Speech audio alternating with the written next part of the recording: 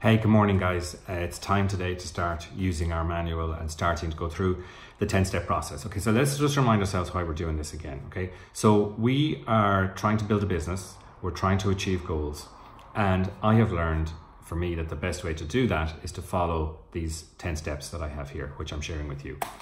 So we're trying to build some personal power that will flow into the business and generate power in the business.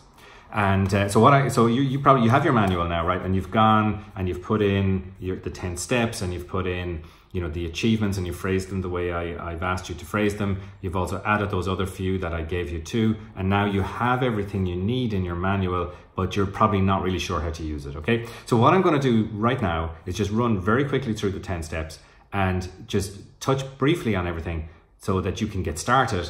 And then over the next few days, we're going to go through each of the 10 steps in a way that will dig into them just a little bit deeper. There is nothing really complicated in this, but we'll dig into them a little bit deeper so you'll be able to improve on this and learn, okay? So let's look at the 10 steps. So we've got, first things we've got on there is getting to bed on time, step number 1, and then getting up on time. So bed on time is easy enough. Just make sure you write down what that time is for you. Make sure you write down what the up time is for you. And that was a challenge for me, getting up in the morning. I would often, I'd be hitting the snooze button and I'd be just lying in bed, I'd be thinking about everything I had to do for the day, and it'd actually start to stress me out, and then I'd be getting up later than I expected, and then I didn't have the time and all that kind of thing. But I got a really good tip from Jim, and that is, as soon as that alarm goes off, you count down 5, 4, 3, 2, 1, get out of bed. And since I started doing that, I've never used a snooze button. And it means that when I get up, you know, I'm just mentally prepared to get straight into my manual and do that stuff, and I don't have any other stuff going on in my head. So I'd suggest doing that. Hydration then, 3 to 4 liters of water a day. You figure out what's best for you on that. You know, use a bottle that's measured or something like that. Read the manual. So we've got to do that every morning. So you read through your manual and you go through these 10 steps every morning. So you'll read all those questions and phrases that we've worked out together. Meditate for 10 minutes. How the hell do I do that if you haven't done it before? Simple. Go on to the App Store, get the Headspace app, download that. It costs, I think, $12 a month or something like that, but it's well worth it.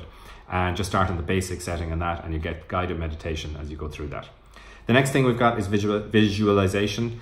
So visualizing a 10-10 day for you. Again, we'll go through this in more detail, but I need to learn a little bit more about this and how to help you with it, because it's something I struggle with a little bit. But what you can do is, in the Headspace app, just do some of the visualization programs that they have on there in the meantime. But we will go through this. Exercise, we've talked about that quite a bit. So this is to get your energy up during the day, get the blood pumping, and make sure you can maintain that energy through the day and feel powerful throughout the day. Eat healthy to maintain the energy that you've built up in the day. Look, we'll talk a little bit about that, but everybody knows how to eat healthy, whether you do it or not, but please try and do that, and we'll discuss it in a little bit more detail further on. Write out tomorrow's goals today. So sometime during your day today, take out a piece of paper and write down what your plan for tomorrow is. Don't wait till the morning to do that. Do it today for tomorrow. And get every single thing that you plan on doing the day, whether it's work or play or anything, get it all down there on that page. And again, it's something we'll go through in more detail a little bit later, but it's really important to get that done. What I found is, when I left that to last thing in the day, which may be the natural way to do it, I'm tired and I don't do it very well. Start it any time during the day. Start it first thing in the morning.